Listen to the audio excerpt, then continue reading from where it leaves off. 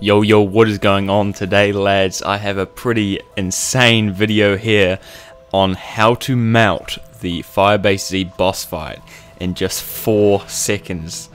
I know it seems fucking stupid, but yeah, I've been testing around with this shit and trying heaps of different weapons, and I think I got it as fast as you can get it. And it's super easy to do. It's just kind of finding the right weapon that did the most DPS.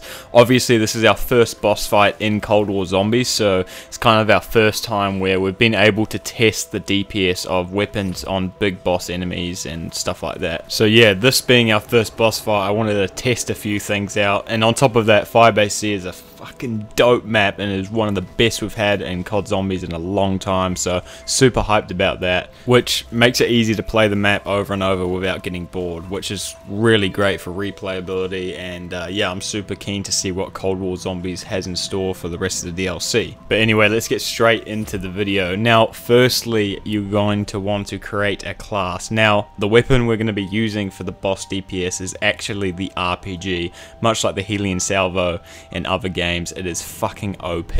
So the reason we want to use Ring of Fire, it doesn't do a damage buff on the boss, which is fair enough. It would be way too OP if it did, but what it does, it still takes ammo from your stock, so that's obviously going to be super important, as it means you don't have to reload and you can keep spamming it and make it fully automatic pretty much. And that's all there is to the creator class. Now, once you're in the game, all you want to do is save enough salvage and points to be able to triple pack punch and upgrade your gun to legendary. Now, you don't really have to upgrade it to legendary. I think purple would do, but if you want that faster DPS, definitely recommend it. And that's all there is to it. Now, I tried this a couple times, and this clip I'm about to show you is the fastest I could possibly do it, and I'm pretty sure it's got to be a world record.